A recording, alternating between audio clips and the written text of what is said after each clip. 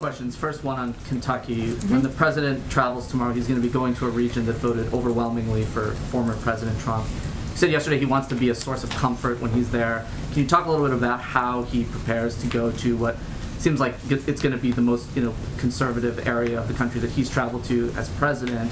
And does it make it harder to be that source of comfort given how much polarization and political division we're seeing at this moment right now?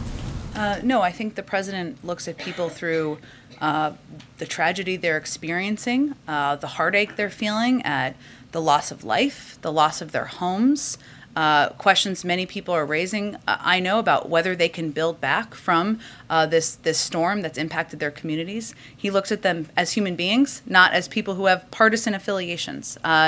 And in his heart, he has empathy for everything that they're going through. And the message he's going to send to them directly and clearly tomorrow is, we're here to help. We want to rebuild. We are going to stand by your side, and we're going to help your leaders do exactly that.